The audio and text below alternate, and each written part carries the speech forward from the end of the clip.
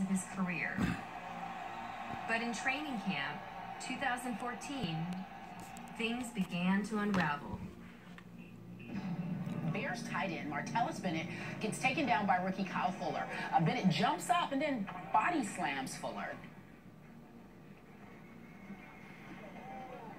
Kyle grabbed me by my face mask and he tried to hurt my neck or whatever. So I got up, I calmly walked to him, I picked him up by his neck and I slammed him and I told him I could be punching you right now, but I don't want to. And then I let him go.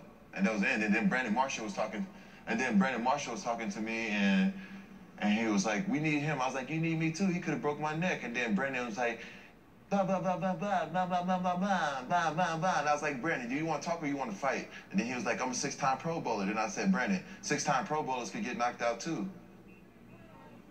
The scrap landed Martellus a 6-day suspension administered by the team. Some of the top people in the Bears organization called me. And I said, he could have broke my neck. And then I was like, and then what would happen? He said, well, your neck would have just been broken. And I said, fuck you. And I hung up the phone. How you expect me to react? At some point, I got to set the tone. I can't help it if you feel like I fight with a 10. Yeah, I fight with a 10. I grew up fighting. That's the difference between me and a lot of motherfuckers on the team. I fight to win. You got a bunch of bitches on the roster. They don't fight to win. They just want to push and shove.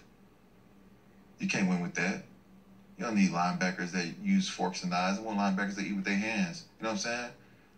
I want motherfuckers that worry about how their shoes look. Come out and play. We just had a bunch of bitches on the roster. That's why we didn't win games. And coaches like the bitches.